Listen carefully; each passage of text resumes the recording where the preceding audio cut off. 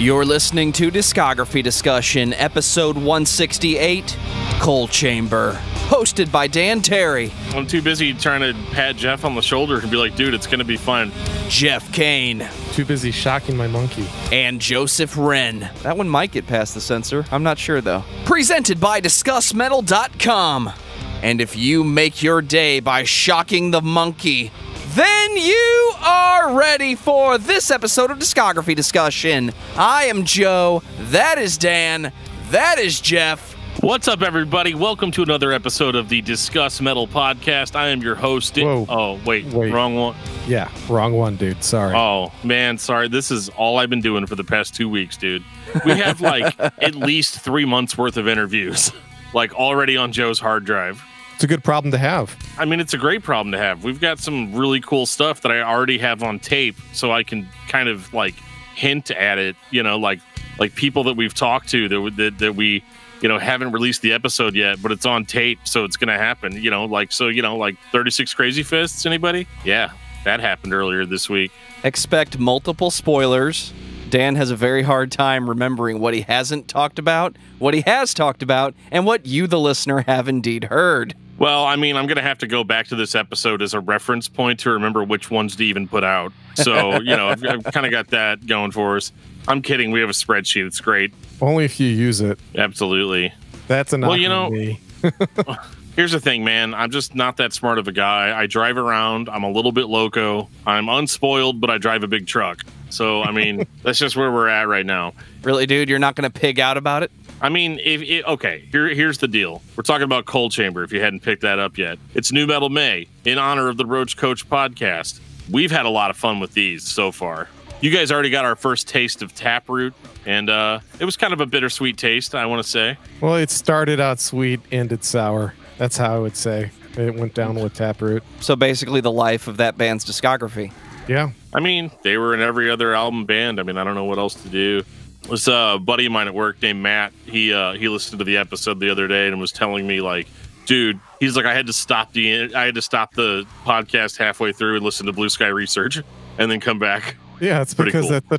It's such a good album. Criminally underrated. Oh, I agree. But hey, we already talked about Taproot, so this week we got some cool stuff for you guys. When it comes to the bands that remind me what it felt like to hear nu metal for the first time, Coal Chamber might be on the top of that list. They might be the first band that I listened to where I really grasped the concept of what nu metal was supposed to be. Heavily detuned guitars in drop D, rhythm guitar, chug-driven riffs, and a man shrieking and growling like Cookie Monster, and occasionally piggy squealing. It's everything Dan loves about grindcore. Well, I wouldn't say Cookie Monster. I say more like Kermit the Frog. Oh, come on, dude. Metal. You don't think there's some Cookie Monster in Sway? Well, I mean, you know, it's like if Kermit the Frog decided to, you know, really gruff up his voice a little bit. Now, see, that's weird. That turned into like weird Canadian Kermit the Frog. I can't do as good of a Kermit as a Palpatine, apparently. Well, before we pick up our cellos and play some chamber music, I'm going to take this time to say thank you to everyone for listening to the podcast. Thank you for listening and for subscribing. If you are not a subscriber, then you can find everything Discography Discussion at discussmetal.com. We are on Spotify, Apple and Google Podcasts, TuneIn Radio, Stitcher, so if you have an Amazon Echo or a Google Home, you have no excuse. Ask it to play the latest episode of the Discography Discussion podcast, and it will. We're also on Facebook and on Twitter at Discuss Metal. Be sure to like, favorite, and subscribe. It really helps us out. It lets us know you're listening, and now Dan is going to tell us all about 5-star reviews. Hey, y'all, we do love. Let me try that again. I had some vocal fry on that. It was good, though. Hey, y'all, we love 5-star reviews here on Discography Discussion. They make me feel good. They make Joe feel good. They make Jeff feel especially good, if you know what I'm feel special. Yes. We enjoy those 5-star reviews. Keep those coming, guys. And one thing that you guys have been doing lately that I really love is sharing the episodes. Sharing the episodes helps us out immensely so that everybody in your family will eventually have to break down and check out the podcast because you're blasting their Facebook walls with it. While everybody else is out there talking about crazy conspiracies that are virus related, you're going to be giving them some positivity or some negativity in the form of music criticism, which is what's going to get us all through this. Otherwise, you'll go loco. Yep. What? Very topical, Geoff. Ha ha ha. So loco. The roof might be on fire, though. Anyway, over on Facebook, in reference to our Taproot episode, Tyler Fleming says Taproot, criminally underrated, to which some dude named Jeff Kane said that he wholeheartedly agreed with that. Yeah. Lee Rydberg says Taproot was one of the few new metal bands that suckered me in back in the day. I think it was demo songs that became their first album on mp3.com. I stuck around until Blue Sky Research, and I'm not sure what they've done since then. Looking forward to this. Maybe they will surprise me like Il Nino and have 8 more albums than I thought. Spoiler alert, they don't. Nope. And I think Blue Sky Research is a very good getting off point. I mean, I could definitely get off to Blue Sky Research. I do. There it is. Andrew Steen on Twitter says, this coffee with Cal is awesome. Like that Discuss Metal podcast with A Plea for Andy awesome. I don't know if that was directly referencing the Discuss Metal podcast with Andy Adkins, but it is in my mind. Hey, man, we all got to drink our coffee. We all got to party on forever, and we can only do that if we drink our coffee. So bear that tip in mind. We got a YouTube comment from Jason McQueen in regards to episode 141, X-Toll with Not Beneath. Yes, X-Toll's first show was Texas Rockfest 98. I missed it because I was in the Air Force at the time. They were invited to Cornerstone by Lament, if I recall.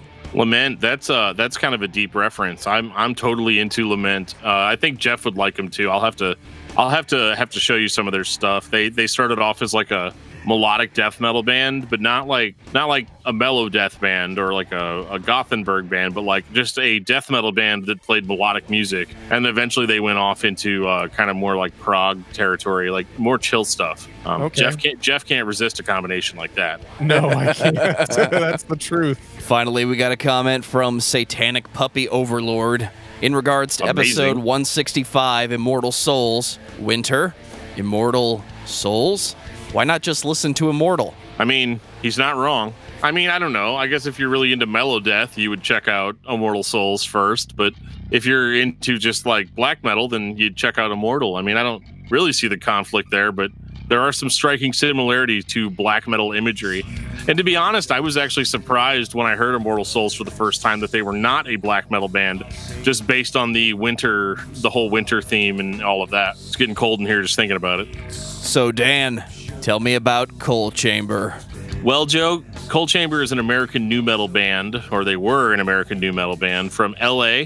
Started in 1993, featuring Dez Fafara on lead vocals.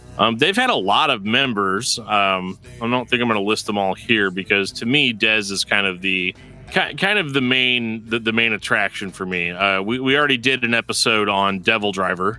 And now we're going back to Coal Chamber, which might be backwards a little bit, but I'm okay with it. Coal Chamber is probably one of the coolest nu metal bands that were out at the time. Very extreme vocals for that style of music. At least they were very extreme to me at that time. It's kind of weird because the very first time I ever heard Dez's vocals, they like terrified me. I thought that this guy was Satan. He was coming to my house. He was going to murder me.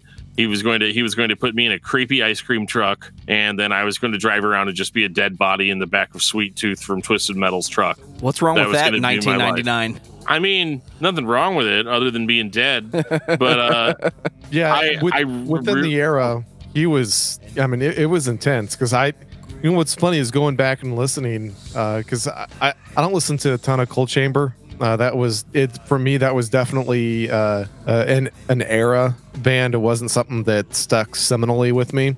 But I just remember back in the 90s, whenever I first heard their self-titled, just thinking, holy shit. I mean, this guy's fucking crazy. And it's so weird as you grow with metal, how when you go back to something like Coal Chamber, it's not nearly as intimidating or as brutal as what you remembered it as. Yeah, but it's so fucking fun. The band is very deliberately playing very low-tuned guitars and just creating rhythmic passages that are steamrolling in a ice cream truck across the audience.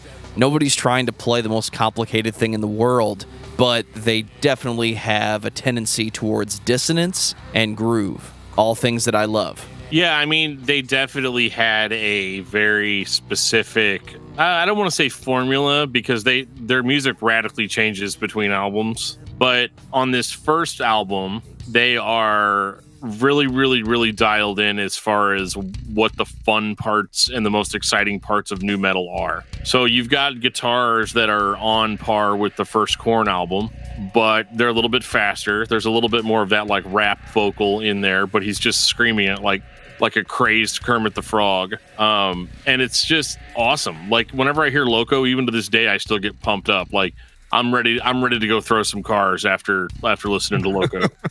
Yeah, for me, Cold Chamber is especially on the first album.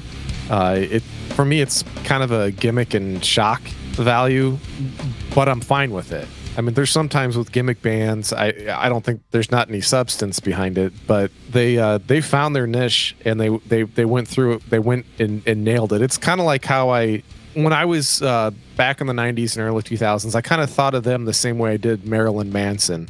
And the fact that there was more to it than just the look and the shock factor. There was good music that was in behind it that you could really just have fun with. And I think that's the reason why it was the first nu metal album I bought, actually, was their self-titled. I'm 99% sure this is the first record I listened to where I was consciously aware of how many times the band was saying fuck. Just listening to Sway, because that was the first song I heard by Cold Chamber.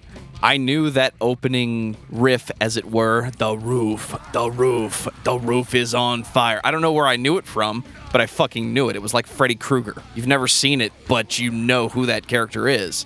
Dude, it sounds like Freddy Krueger singing. I never made that connection before, but that's totally what it sounds like on this record. I keep saying Kermit the Frog, but it definitely sounds like Freddy Krueger, like Robert Englund's Freddy Krueger, right? Doing lead vocals. We're not talking about anybody else because Robert Englund is Freddy the only Krueger. one. Yeah. All right, so yours was Sway. Mine was radically different as far as my first exposure, and it was mainly because this is going to sound crazy, but it was my best friend's little sister who had this album first when I was in high school, and it was A Mirror of the Desert. That was the first thing that I've ever heard. Fucking A Mirror of the Desert, dude. That was because she was playing it over and over again, and I could hear her while we were in the basement and we were playing pool at his house. I could hear his little sister upstairs going. I'm like, what the fuck is going on up there? And it was A Mirror of the Desert. I'm like, what the fuck is this band? All right, I gotta check this out. I think this is going to be another Il Nino situation where we have such fond memories of the first record. As a whole, it's a front to back, every song is good. It's not the most amazing record, but I always remember Dan being in a bad mood. He doesn't want to listen to anything except whatever ridiculously obscure black metal he has in his CD case. And I would sneak... Are you talking about yesterday? And I would sneak the Cold Chamber CD in and quickly move it to the last track. And before he got pissed off that I took over the stereo, he got a big smile on his face and just started piggy squealing, because a pig squeal makes every Dan Terry feel better.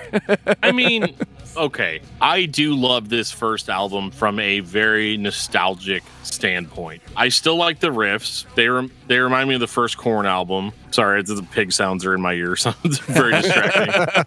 But here's the thing. Like, this is such a product of its time that it is very hard for me to appreciate it now in 2020, which is not the point of the show. I mean, the fact that I listened to it and I enjoyed it as a youth is totally cool. Like, Loco blew me away.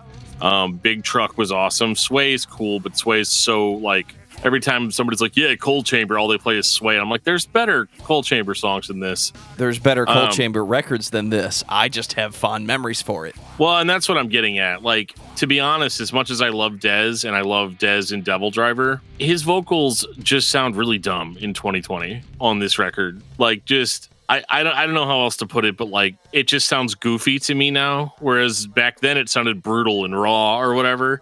But then like you start listening to somebody like George Corpse Grinder Fisher, and there's just like no comparison. I know that's totally unfair to compare like a new metal vocalist to a death metal vocalist, but like I feel like Dez had drawn a lot of inspiration from more extreme vocals to kind of come up with this, and kind of melded it with new metal. And it comes across as like, it doesn't even sound tough. It just sounds hilarious. Yeah, I don't know how else to explain it. Like, it's not brutal. It doesn't hit you. You don't take it seriously now. But in '97, it was a way different story.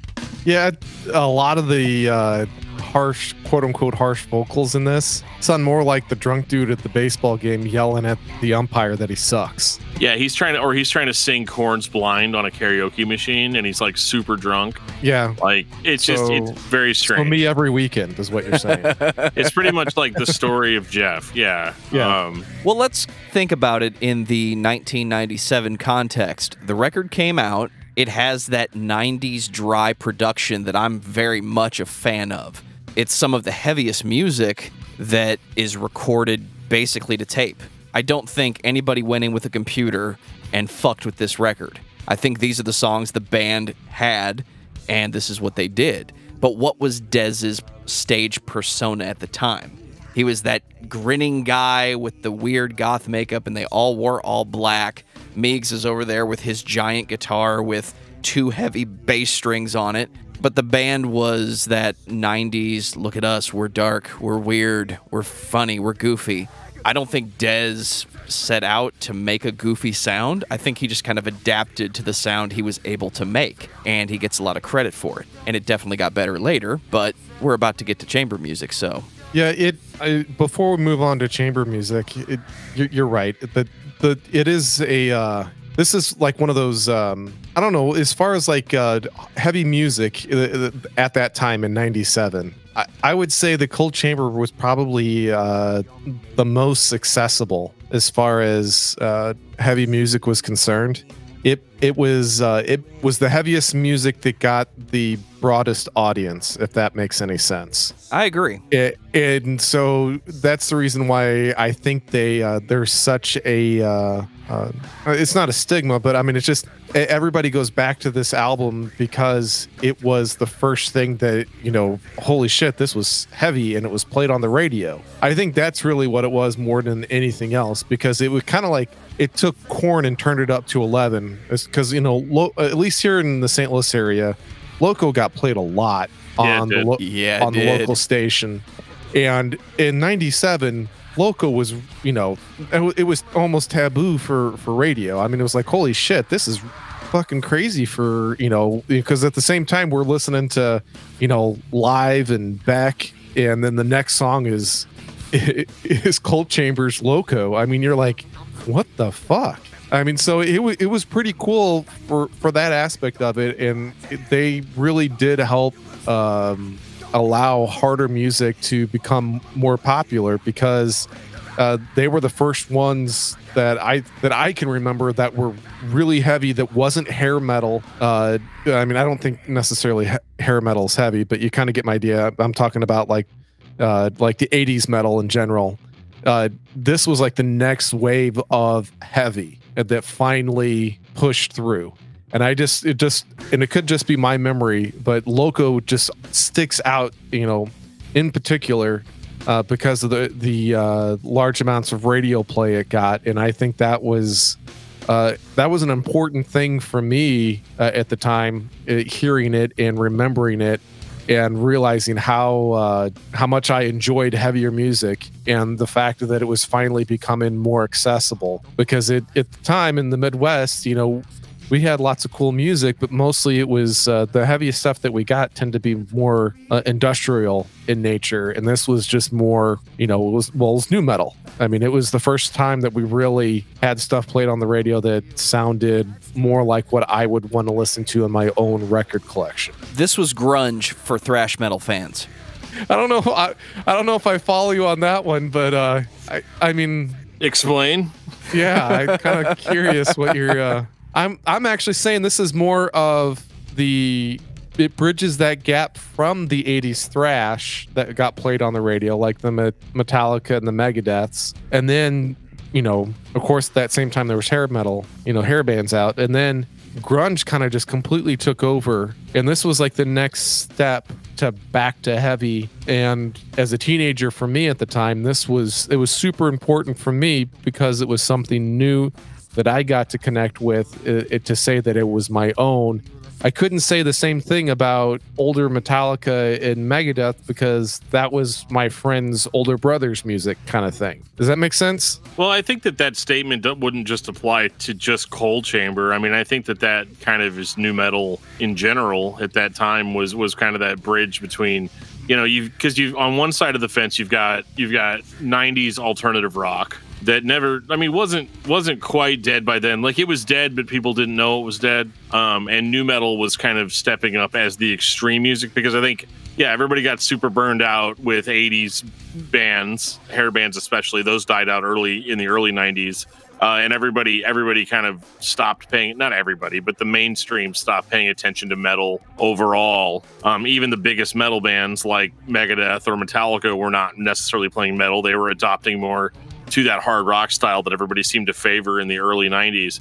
And then Korn comes out with their record and everything kind of changes and people are like, okay, I could do metal because compared to 80s hair metal, this stuff actually seems very serious and very relevant to the time. But I think that's nu metal in general, not just Cold Chamber, because I'll say it, I don't really think Cold Chamber is a very original band. No, they're not.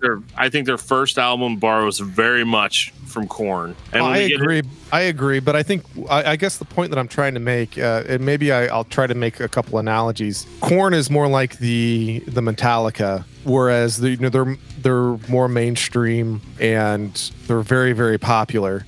And I guess I kind of looked at the time. I'm not saying I look at it now, but at the time I kind of looked at Cold Chamber as more like the Slayer, or they were the heavier version of nu metal, just kind of like how Slayer was the heavier version of thrash back then. Does that make sense? Makes sense, and it kind of bridges the gap too, because I've got, and this is my own personal categorization for nu metal. There's I call them, there's rock-based nu metal bands, and then there's like extreme nu metal bands.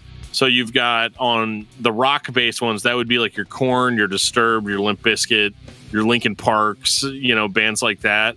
And then I would call your extreme nu metal bands like your Slipknot, your Mudvayne, Il Nino, bands like that were just kind of a little bit more next level.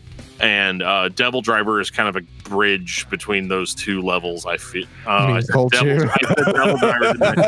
Sorry, I'm gonna do that a lot in this episode, and I apologize.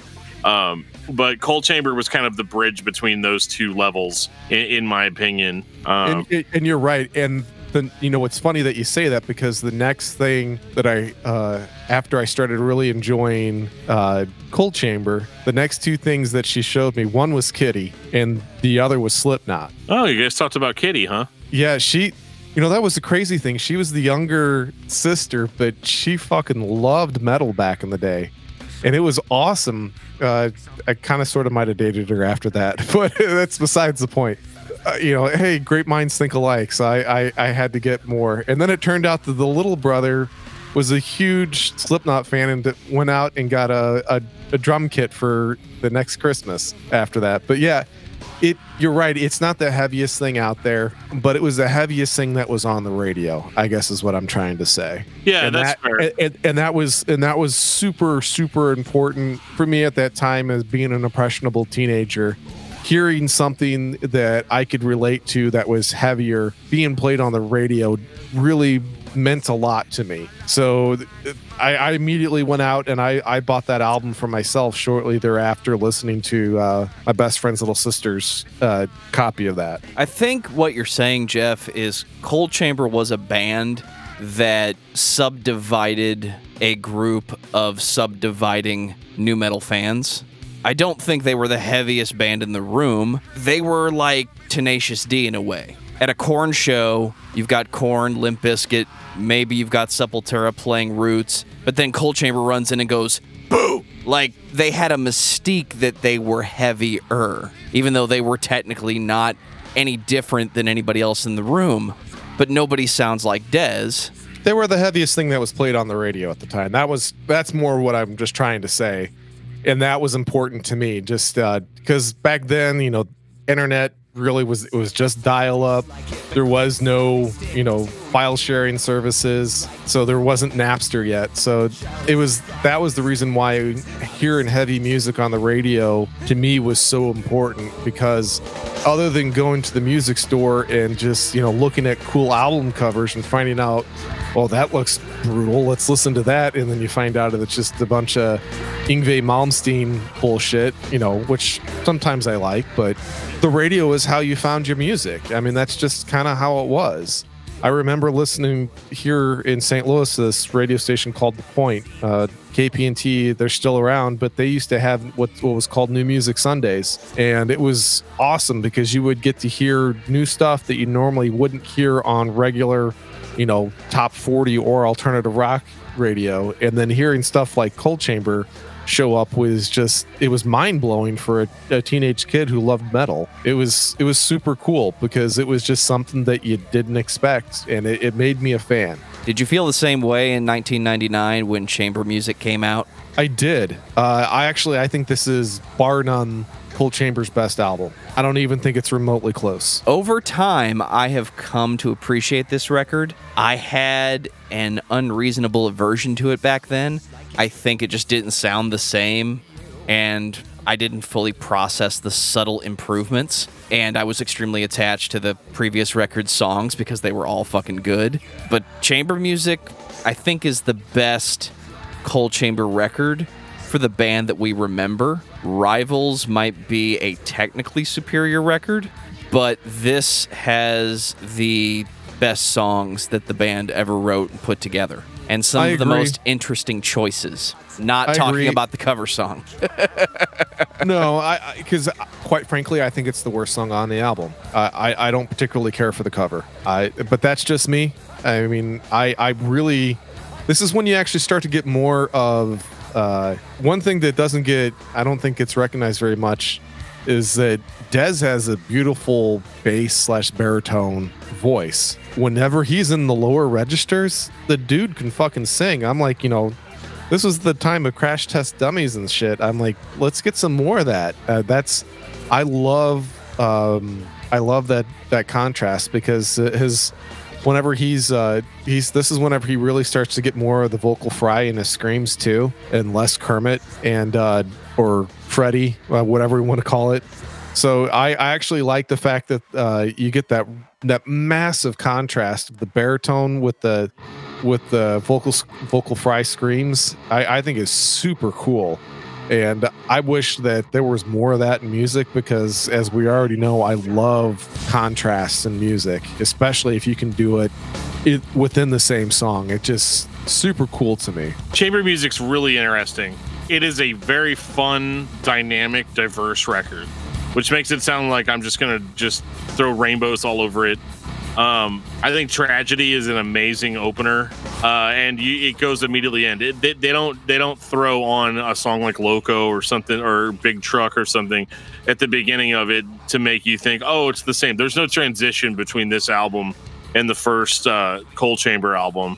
And I love Tragedy so much because as soon as they start playing, we're out of Korn country and we've gone into like White Zombie, Rob Zombie territory, but you've got like these kind of almost John Davis-y vocals going over it. It's different hearing a clean voice from Dez, and I love that. I love it mixed with the screams and all of that. Tragedy is an amazing song. I do think that it writes a check that the rest of the album can't cash, but as an album opener, I used to just listen to that over and over and over and over again. I mean, there's an intro called Mist, but I mean, whatever. But yeah, Tragedy is the best album opener. But as I listen to it though now, what I'm getting from it is that like it reminds me a lot of an album that came out before this, a year before this, and that would be Korn's Follow the Leader. They had a lot of, because if you look at Korn's transition from the self-titled and Life is Peachy, where that's where the first DevilDriver album draws a lot of its inspiration, at least musically.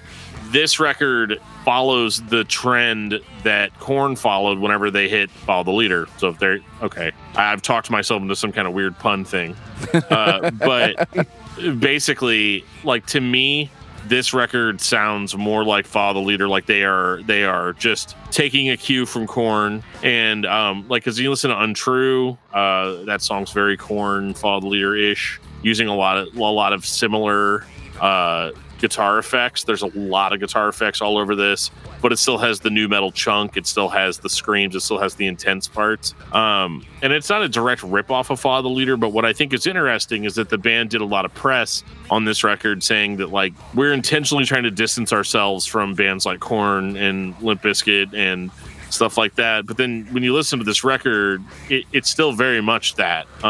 They've just thrown in, like, a little bit of, like, new wave stuff, like with the keyboards and stuff like that. But, like, riffs wise, you're still in Limp Bizkit territory, not Limp Bizkit, but Korn territory. And it's just weird to me because I feel like they were trying to do something really original here, but kind of failed, or the other bands around them were kind of having the same musical collected mindset, you know? Collective thinking, great minds think alike, whatever you want to call it. Yeah, so, like, I don't know, like, it's a mixed bag for me. Really, the one thing that I did discover about myself and my pursuit of inner peace is that I'm a nu metal fan, and I'm okay with that. There's nothing wrong with that, man. I'm glad you've come to terms with this for yourself, Geoff. Yeah, but it's kind of like what Dan's talking about. I like whenever he said there's the rock nu metal and then the metal side of nu metal. The metal side of nu metal and then, like, the industrial side of nu metal, like Spineshank. Like, just listen to that shit all day long and fucking love it. And I don't apologize about it. And I roll the windows down and make sure the person at the stoplight next to me gets to hear the same fucking thing I'm listening to. I love it. Now, I do have a hard time doing that with the Limp Bizkits and the Linkin Parks of the world. That's just not quite what I'm looking for personally. But the heavier side of nu metal is, I think I will take that to my grave with me. I like that kind of feel. I think the chamber music is pretty dynamic. Does it sound like a lot of other nu metal bands at the time? Well, yeah, a lot of them all sounded a lot alike. Absolutely. But I'm okay with it. I like, to me, the biggest difference is Dez's voice. He does, within the metal scene at this time, has a very unique voice. You can immediately tell when it's Dez, even if he's doing different things with his voice, as far as, like, whenever he's singing clean down low in his register, it's the tonality of it is still Dez. It's still easy to pick out that that's who it is. So for me, I do enjoy it, and which is really bizarre because I used to, outside the gimmicky side of Cold Chamber at one point, I kind of poo-pooed them a little bit, but the only one of their albums that I still listen to on a regular basis is chamber music. It just right thing at the right time for me for whatever reason. Because I think I bought this and LD50 at the same time. Good choice. And weird pairing. Well, yeah. Well, I knew one. I saw the music video for Dig, so I was like, fuck, dude, this music video is awesome. I'm going to check out the rest of it. But yeah, it was awesome. It was the right thing at the right time. It struck me just the right way. And even if it doesn't hold up, I think the other thing too is it holds up a lot more than their self-titled does. And I think that's partly the maturation of Dez's vocals. There's less jazz hands and more substance this go around, and I think that he's been working with somebody to figure out how to properly scream too, and then pairing that with the cleans that he starts to provide on this one. I really did, and I really enjoyed it, and I still enjoy it. I definitely agree he was working on his voice. This record to me sounds like the band that made Cold Chamber sat down and really tried to write and record and release a serious record. A serious record in 1999 might be a nu metal record, but you hear their influences. You hear the effort being put into the songs. I remember a few interviews written in, let's be honest, it was 99. It was probably Guitar One or Guitar World, where the story with Coal Chamber was the band doesn't get along, they don't write anything together, and that's basically the whole story. But then you listen to the record and you think, this sounds like that band put a lot of time into putting this record together. I think a lot of the history of Coal Chamber is tied to the story of Dez. And I'm very much simplifying. Dez started in Coal Chamber, he wanted to do more, so DevilDriver appeared. And then a few years later, I'm jumping ahead, Coal Chamber comes back for a little bit, and then Dez says, yeah, guys, you know what, never mind. I think at this point in Coal Chamber, Dez is trying to go further with this idea that he has about what heavy music should be, or at least the music that he wants to create. And that's not the clowning nu metal punk rock thing from the first record. It's, no, guys, we can write some melody. It'll be fine. Even though I'm Dez and I'm gonna at the mic, we can still do other things. Yeah, I think it's a strong record. I think it's a sweet spot record for me, in that I'm not going to just pull it out. Like, if I want to listen to a record that sounds like this from this time period, I'm probably going to go with Follow the Leader first. But when that record's over, I'm going to listen to chamber music, because it Follow the Leader had kind of set a precedence for complicated nu metal, like nu metal that drew different influences from all kind of musical spectrum. And so with this record, they are more diverse. It's much more digestible. It's much more listenable than the self-titled is. And the vocals are better. There's more diversity. The songs are awesome. I honestly don't understand why this record didn't skyrocket them. Because it wasn't the gimmick anymore. That's yeah, why. And it wasn't Korn either, Bands like Coal Chamber kind of got overshadowed by bands like Korn and Limp Bizkit, especially that year. Absolutely. Well, yeah, but the only way that they would have been able to stand out, in hindsight, is to keep with the quote unquote a shtick. They needed a shtick to keep going, because that's it was the shock value and the persona that's they focused more on the substance. And that's good for us, because, we're not the average consumer. Most people who listen to metal are a lot like us, and we're album listeners. We don't need that shock. We don't need that, one crazy song. We just need good music. And that's what this is. There's more good music here than what was on their self-titled. But, I get it. Whenever you do come out the same year that Korn and Limp Bizkit come out with, these absolutely massive records, I get it. It was the same thing with what I loved UHF, and it came out the exact same time as Batman. And I think there was something else. There was a couple other movies I think that I can't remember off the top of my head, but UHF was this weird, quirky thing that was fucking great, but nobody saw it because everybody was going to see Tim Burton's Batman. So that's kind of how I look at this. That this is, it's quirky, it's fun, it's really good, I think it's well thought out. But it just got, like you said, it got overshadowed because it didn't have that shock value that went out and grabbed you, because it just, I don't know. I still like it, though. I'm still probably going to listen to this more than I will really anything that's Limp Bizkit, and the only thing I'm going to listen to Korn over this is going to be that dubstep album, because I know how much Joe loves that. I think this record is probably their best. As far as it sounding the most like them, I feel like a lot of their other stuff is very derivative, which I'll get into on the next record. But I think in this place in time, this was kind of Coal Chamber's moment to shine. I don't think they succeeded in their goal of standing out from their peers, but it's an equivalence. It's just as good as their peers, even though it's a little derivative of them. But unfortunately, it's just not enough to get them over the edge for me.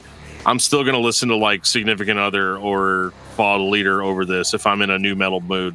And that's not a slam on Cold Chamber. It's just that this record, I'm trying to be really nice because I do like this record, but I just feel like the first record, Derivative, the second record, Diverse. They tried really hard, but they were still Derivative. And so when I'm listening to it in 2020, getting ready for the show, like, it's hard not to notice that. Whereas I may have been more nostalgically attached to it when I was younger. From a modern perspective, I just feel like they didn't show as much growth as it may appear. I guess is what I'm trying to say. And that's going to become dreadfully evident on Dark Days. Are we ready for Dark Days? Yep, because everything we're going to have to say is very dark on this one. Just like the album cover. Chamber Music has a really cool cover song where Cold Chamber plays Shock the Monkey with Ozzy Osbourne doing guest vocals. I can't tell you anything about that the Roach Coach didn't already tell you. Go listen to their episode about chamber music. Spoilers. It basically happened because Sharon Osbourne was the manager of this band. Who better to have in 1999? 2002, Dark Days. This one hurts a little bit, guys. Dark Days. Oh, wait, that's Soundgarden. But yes, fell on Dark Days. It is how I feel about this. Just, no, not feeling it. It's decent. It sounds to me like it should have come out before Chamber Music. Yeah. Like, this almost sounds like the natural evolution of the first album. And they still have those elements that they had in Chamber Music there. Like, they were starting, if time worked differently than it does, this album should have come out after the first album, and then you would have seen the transition from the first album to this to Chamber Music. And this is, I was talking about Derivative. They just went back to the first Cold Chamber album. Yeah, there's some clean vocals in there. The songs are probably more well thought out than we're giving them credit for. It felt like a regression. Overall, it just felt like a slog. Like, I have trouble getting through it. It's one of the shorter Cold Chamber records, but for whatever reason, like, it sounds like the first album with, like, less funny vocals. But, like, the vocals on that first album are not a bug; they're a feature. Absolutely.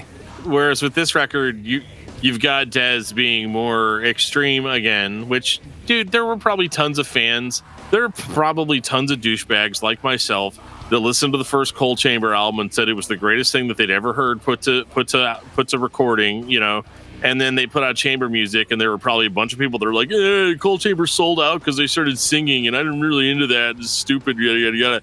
And then so they throw this record on it. It's like, well, yeah, now they went back to being extreme, And I'm creating a narrative here that may or may not have actually happened, but if I had to take a wild guess, I feel like that's why this record was probably more focused on heaviness than Chamber Music, but the diversity is almost completely gone.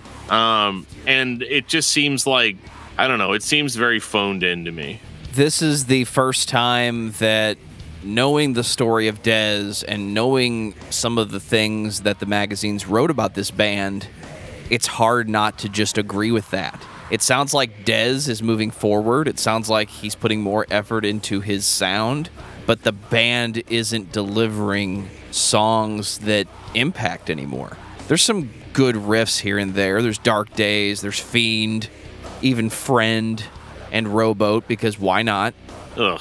But the band just doesn't feel the same. Something's missing, and that's very strange because Chamber Music had something that you can't put your finger on, but it's there. This is missing something that in 2002 feels essential for this band to succeed, and they just don't have it.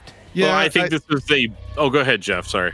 No, I was going to say, I think this is just kind of a foreshadowing, that we know that this band is going to be defunct, minus their, the slight comeback. That it's pretty clear that Dez is going to be moving on, which he does, but that it just doesn't, it's like Joe said, it's missing something. There's something there that's just not grabbing you like it should, because Dez does have a unique vocal set, especially within this time frame. Well,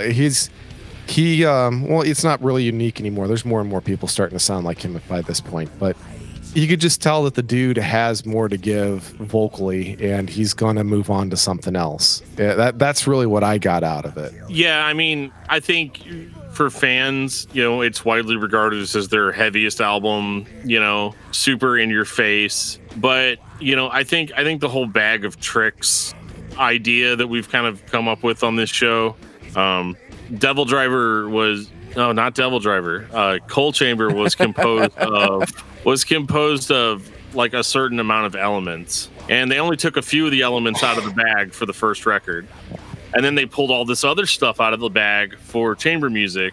But now the bag's empty, and so all they have is those same elements again. So it's like, how do we mix these same elements again together and make it interesting? And it's also worth noting that, you know, DevilDriver was playing a show. I don't remember where it is or where it was, but basically their guitarist hits Dez in the face with his guitar.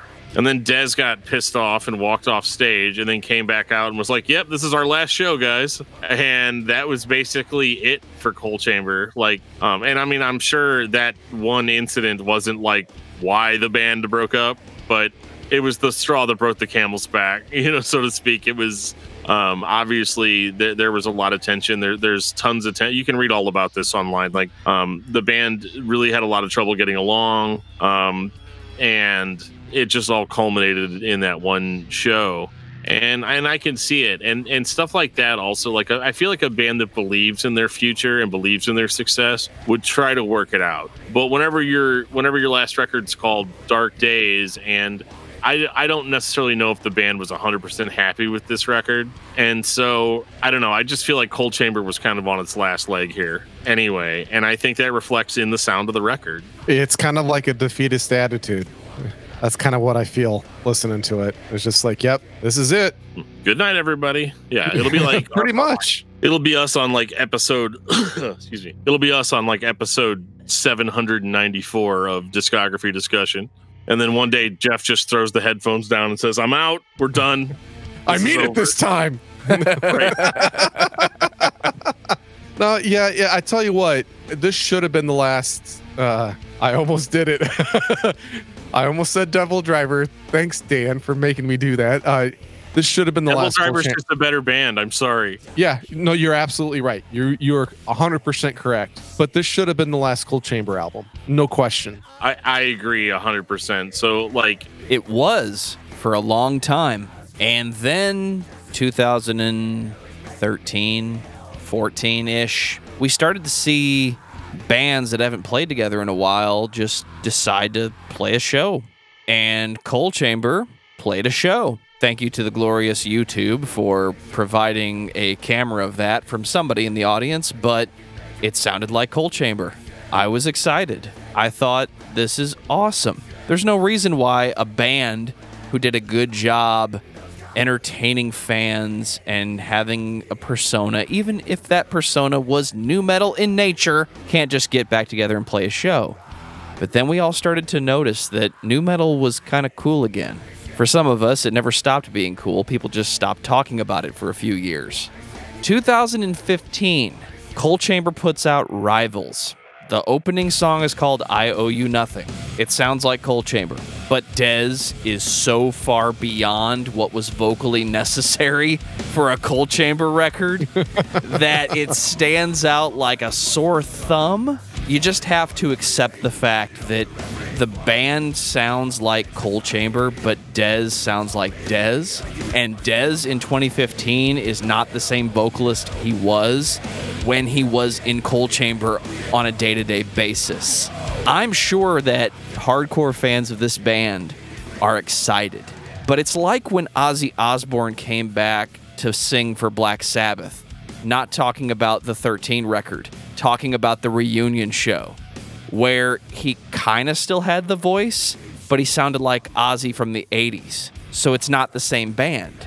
And the vocalist, who is arguably the center point of the band from the majority of the fan perspective, is not the same vocalist. So you're either here for Dez or you're disappointed, in my eyes. I'm disappointed, and that's mainly because Dez is so far beyond the band at this point in time. It just doesn't fit anymore. He's such a, at this point, has become such a badass, brutal vocalist that it just doesn't, for me, it just doesn't work. That's the best way for me to put it. It's just like he sounds out of place. He needs to be singing with a band that's infinitely harder than with the music that is being played. Then I realized, oh shit, yeah, he normally is. It's this band called DevilDriver. why they did this Cold Chamber album? I don't know where it came from. I want to believe that it was just a group of people who decided they didn't want to hang out anymore, decided they wanted to hang out again. Yeah, I mean, if it mended fences, you know, and everybody's all chummy, buddy now, I mean, that's cool. I mean, if it helped them do that, because I don't know, I didn't look into the backstory on this one to see if they're still A-okay, but I don't think they are. Oh no, okay, you got some insight on that? Well, a little bit of insight. I mean, it's just hearsay or whatever, but like, okay, let's follow this timeline a little bit here. Okay, so in 2011, they decide to get back together because, let's be honest, there were probably fans that, you know, how many DevilDriver shows does he play where people are like, yeah, man, I've been listening to you ever since, you know, I was into Cold Chamber. You hear that so many times, you start getting nostalgic feelings. You start thinking, you know what, I haven't talked to those guys in forever. Let's reach out. Let's do it. You know, so they reform the band and they play a couple of shows and the vibes are good for the most part. They continue on for a couple of years, reformed before even, you know, putting out anything or talking about putting out music. At that point, it's a legacy act, going out and playing shows and playing all the classics, and you get to hear Dez scream Loco, and it's great, you know, right? They end up signing to a record label in 2013, and they announce Rivals. They even get Al Jorgensen to do guest vocals on one of their songs. Everybody's happy, right? But I guess they're not, because by like literally a year after the album came out, Dez does an interview where he's like, yeah, Cold Chamber, indefinite hiatus. And they're like, oh, why? And he says, oh, it's because DevilDriver's like really taken off here. But then he turns around later and says, yeah, this band, Cold Chamber, has no place in my life whatsoever at this point. That's a direct quote. Damn. Because, you know, he quit the band way back then because, like, oh, I hate these guys. I would never spend any time with these people ever again. And then you get nostalgic, you go back, you guys become friends. But after a while, you're like, wait a minute, I hate these people. Like, there's a reason why I left the first time around. Exactly. And rediscovering it. Yep.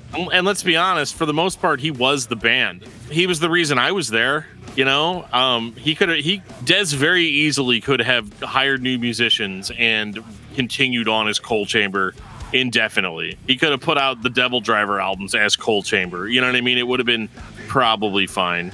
It'd be a very different discussion if that were the case. But this record just comes off sounding like, you know, like you guys have said, Dez is so above and beyond vocally. Dude, you know, probably 10 years prior to this coming out, Dez went full metalcore and never looked back. And best decision ever, because he was great for it. You couldn't think of anybody else that could pull it off like he could pull it off. And so this record comes across as like, it's like if DevilDriver released, or no, I guess the best way to say it, it's going to sound really, really dumb and basic, and I apologize. But instead of it being a Cold Chamber reunion, it's a Cold Chamber reunion, but they got the dude from DevilDriver to do vocals. You know? Yeah, I think that's like, I realize that sounds really stupid and dumb and basic, but like there's a lot of truth to it, because he's no longer, he in a certain sense, he doesn't identify anymore as Cold Chamber Dez. Right. You listen to the first Cold Chamber record, chamber music, and you hear that vocalist who became someone else in a different band. And you can't go back when you get that good sometimes. So it's not going to sound the same. To get back to the record, though, I don't think this is a total loss. I would definitely like it better than Darkest Days or Dark Days, you know, but like, because it's got modern production, it's a little bit heavier. I mean, it does in a certain sense sound how Cold Chamber would sound now. But part of the appeal of Cold Chamber for me is the nostalgia, the time period when I first heard the band. And again, this is totally unpleasable metal fan territory here. Ladies and gentlemen, unpleasable metal fan. But I mean, I like Cold Chamber because they were an old band from the late 90s, early 2000s. And so to hear a new record from them didn't have the effect on me that maybe it probably should have. I do think they tried. They did spend a lot of time on it and all of that. But again, Dez outshines the rest of the band ridiculously. And it's hard to call it a return to form because musically, I think it picks up from Dark Days. And it's a little bit more complicated. It's a little bit more metal. I definitely love the modern sheen on it and everything. But, like, I don't love this record. Like, I don't ever listen to it because you get, I don't know. Can you guys identify with this? You get to like the end of The Bridges You Burn and you're like, okay, I'm going to go listen to DevilDriver now. No, I think what it is, it's, I call it the time capsule effect. Cold Chamber is a band that is best when it's within that time capsule of the 90s. So anything that's outside of that era, whenever you go back and listen to their music, you're like, well, that's not what I'm looking for. And they really, I think they really reflect that more than some of the other bands that we've covered on saying that, yes, this is exactly what we're looking for. We don't want anything else from them. Because normally we do like the branching out, but there wasn't really any branching out. It was just more like you said, it was a modern sheen on a 90s sound. And there was nothing different about it other than the fact that you realize that Dez is a beast and is better than what everything else around him is. And so it was just, I think it was not needed personally. But I'm sure there's fans out there that were super stoked. But I think I'm in the same camp that, you know, Dan and probably you are too, Joe, is that at this point, I didn't want any more Cold Chamber. I wanted DevilDriver because I think that's what fit what Dez was at the time. Because like we said, Dez is the focal point in both of these bands. And he's DevilDriver Dez now. He's not Cold Chamber Dez, and it doesn't work anymore. Yeah, because I mean, he's been DevilDriver Dez longer than he was Cold Chamber Dez. Exactly. You know what I mean? It's at this point, and this never happens with like legacy singers like this. You know, like everybody remembers Ozzy from Black Sabbath to keep it, you know, topical, right? I mean, everybody likes Ozzy's solo stuff too, or whatever, but like people still like the old concept of it being, you know, Black Sabbath. Dez is unique in the sense that he was in two successful bands, but his identity is so much tied to me, he's no longer, DevilDriver's no longer that band that like features the dude that used to be in Cold Chamber. I mean, it is that, but in my mind, it's like Cold Chamber's some old band that Dez from DevilDriver used to sing for. Yeah, kind of like how, you know, Justin Timberlake's a superstar. What's this? No, I'm just kidding. I'm kidding. No, that's a good comparison too, though. Yeah, I would actually, the ones that, when you were saying it they were a prog rock band at the time. But what would really, I would say that when you said that, it really struck me the most was actually, especially Peter Gabriel with Genesis, but also a little bit of Phil Collins in Genesis as well. Especially with Phil Collins going back and doing Genesis work after, you know, as well as the solo stuff. But, you know, people don't think of Genesis anymore. When you say Phil Collins, they think of Phil Collins. Right. I mean, there's a lot of times with the stuff that he did when he went back and did with Genesis, if people went online and started looking for the music, they would be typing in looking for Phil Collins and not for Genesis. Right. But 2020 ears know the difference. You can listen to the Genesis that came out after Phil Collins' solo record, and it still sounds like Genesis. Yeah. I think Cold Chamber is an example of a classic nu metal band who did not survive the era. And in 2015, when the general populace decided that nu metal was okay again, they could not deliver a record that, for lack of a better phrase, that we enjoyed. I mean, we had My Ticket Home doing Strangers Only, which was basically a nu metal record 2 years prior. And what were we going to get in a few years? I think it's because Dez was no longer a nu metal singer. I mean, that's really what it came down. I think if Dez would have done the old school Cold Chamber vocals instead of, you know, the DevilDriver metalcore vocals, it might have been a different thing. I think he tried though. Yeah, it just didn't work. It just didn't. He can't.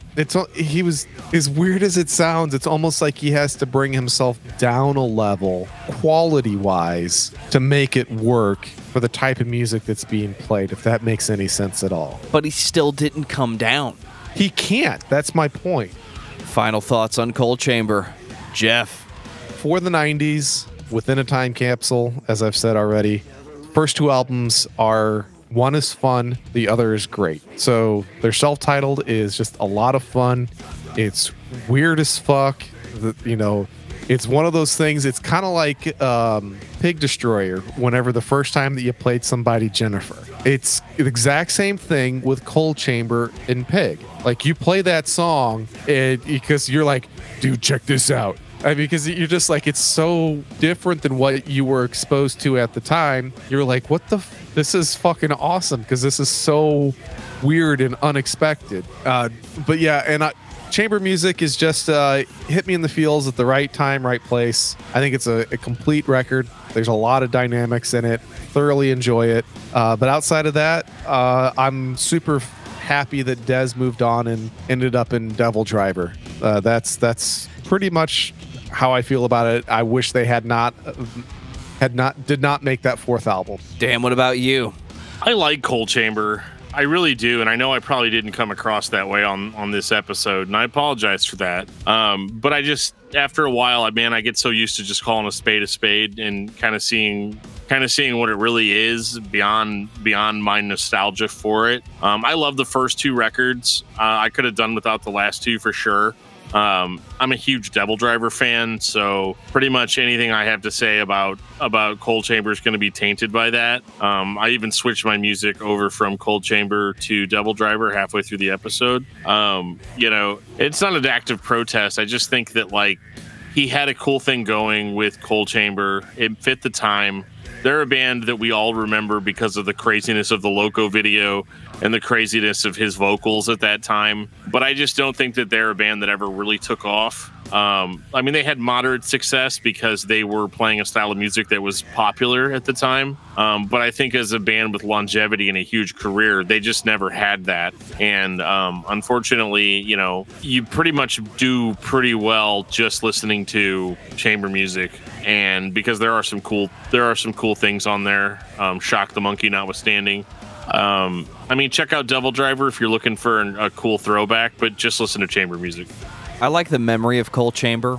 They're a band that put out more than one record that I look back on fondly because it was something different at a time when music was changing and people were already starting to fall into their little cliches. It was intense, it was heavy, and it had a style that, although derivative of other bands, nobody really sat down and tried to make a Coal Chamber record except Coal Chamber. So for the first record, chamber music, you should be listening to Coal Chamber. I don't think the last two records pull off the same feeling. One of them does try. But if you're listening to Coal Chamber for Dez, you've already moved on to DevilDriver, and I think that's okay because he has ascended past what he originally did for Coal Chamber. Dan, what's your album of the week? My album of the week is Testament, obviously. Titans of Creation. That's like a duh. Still, yeah. That one, dude, and we already talked about it on Patreon, but like, it's better than Brotherhood of the Snake. Geoff, what about you? I'm gonna disappoint Dan. Testament is not my album of the week. Well, that's all right. I'm used to you being wrong. I'm not wrong this time. I went back a few more years, almost 15 years. Above the Weeping World by Insomnia. Okay, I'll take it. All right, good. For me, it's My Ticket Home, Strangers Only, because it's Nu Metal May, and that is an example of a band who does new metal very, very well. Yeehaw. Take us out, DFT. If you've ever been listening to this show and thought to yourself, man, why are they talking about new metal bands? I thought this was a metal show. It's only in May. It's fine. Don't worry about it. Keep sending us your band suggestions. And here's a few ways you can do that. You can send us an email at danandjoeshow@gmail.com. You can hit us up on Facebook under Discography Discussion. You can talk to us on Twitter at discussmetal.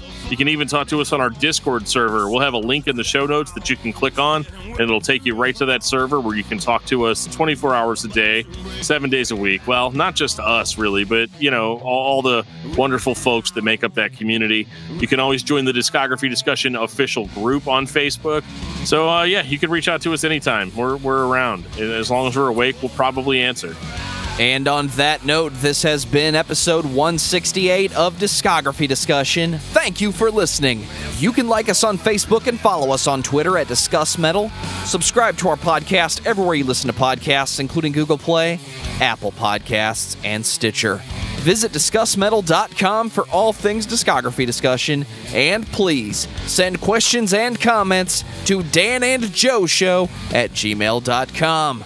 If you are not a patron, you can become one at patreon.com/discussmetal.